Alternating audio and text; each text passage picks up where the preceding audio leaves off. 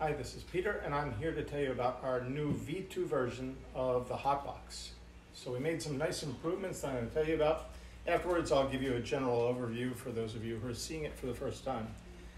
So one of the first things we'll notice on the top is there is our standard filament passage hole for the top-mounted spool holders right here.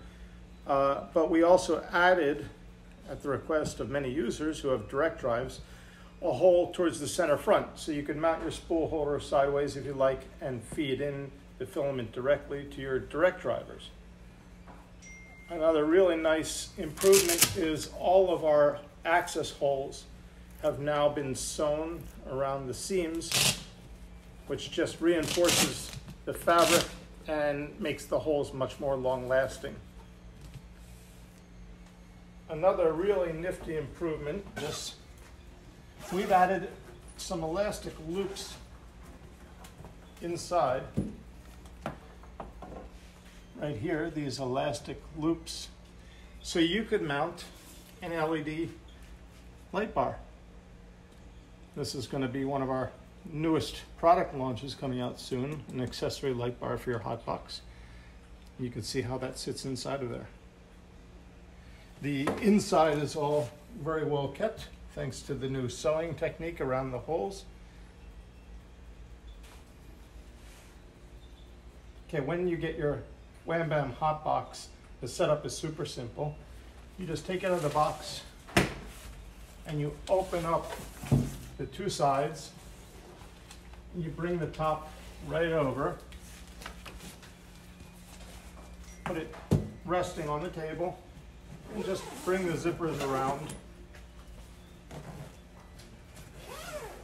And that's it. You've just constructed your HotBox. To put it on your machine, just lower it over your machine.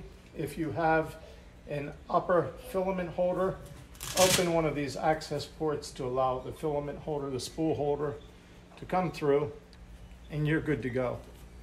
So some of the features on the HotBox, first of all, we have a huge front window which allows you amazing access for viewing, but also a very, very large access to get to your machine.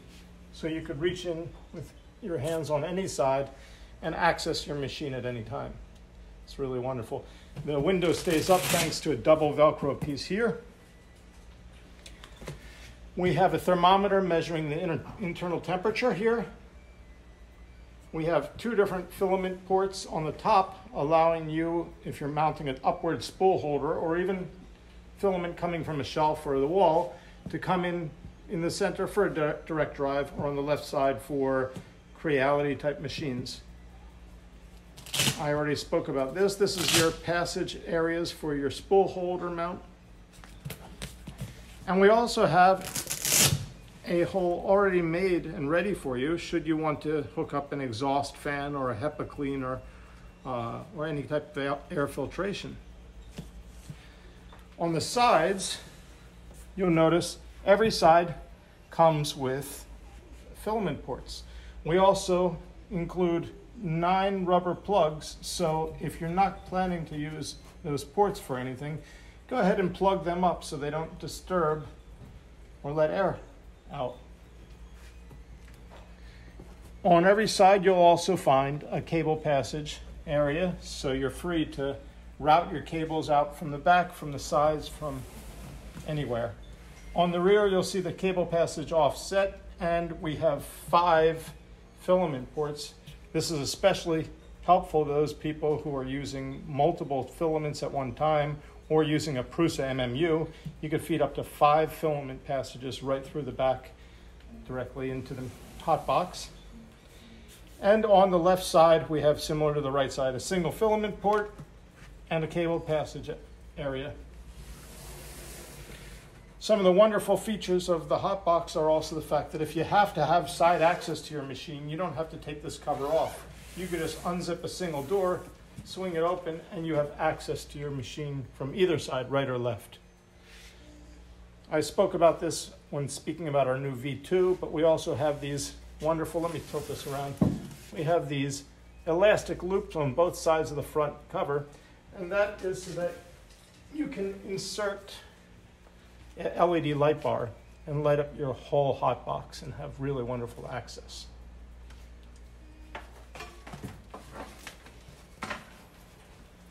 That's an overview. There's quite a few videos online showing how to print ABS or other high temperature filaments with the HotBox. It heats up really quickly. It keeps the heat very well. One of the nicest features also is the fact that you can fold it down to put it away. This means if you only occasionally print ABS or high temperature filaments, you don't always have to leave your printer in the HotBox. It's simple to lift off and put it right back on. I take mine out a couple of times a month and use it, and then put it away when I'm not using it. I hope that you enjoyed the HotBox overview, and please leave your comments about future improvements and other machine fits you'd like us to make the HotBox for. Thank you.